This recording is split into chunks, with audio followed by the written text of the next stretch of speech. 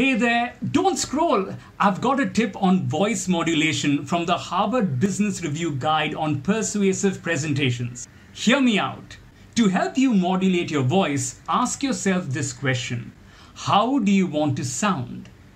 Do you want to sound assertive and strong? Or do you want to sound cautious and careful? Do you want to sound critical, harsh, and sarcastic? Or do you want to sound humorous and jovial and fun? Or do you want to sound motivational, uplifting, encouraging? Or do you want to sound sympathetic, emotional, and moving?